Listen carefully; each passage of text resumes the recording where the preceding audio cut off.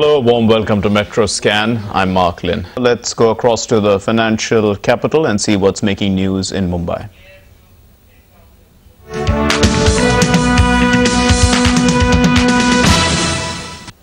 Thank you, Mark, and welcome to Metro Scan from Mumbai. Now let's see the news in detail.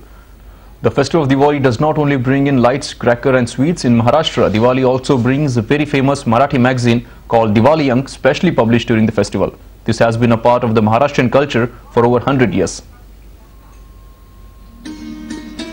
In Maharashtra, Diwali means three things: gold, firecrackers and Diwali Ank, that is Marathi magazines that are published after Dasahra and are sold till Diwali and have been a part of Maharashtrian culture for over 100 years. The first Diwali Ank, Manoranjan, was published in 1901 and was filled with poems and essays around the festival of lights. Over the years, Diwali Ank have evolved and are now published for different groups of readers. There are Diwali Ank for children such as Kishore and Thak Thak, which are folk tales on the significance of Diwali, jokes, comic strips and do-it-yourself ideas. Diwali Ank for women such as Manini and Char Chaugi carry Diwali special recipes, beauty tips and fashion and jewellery trends. Those for men such as Chan feature write-up of property, business and gadgets. Then there are Hans and Menaka, which are like the good old original Diwali Ank with compilations of short stories and poetry themed on the festival.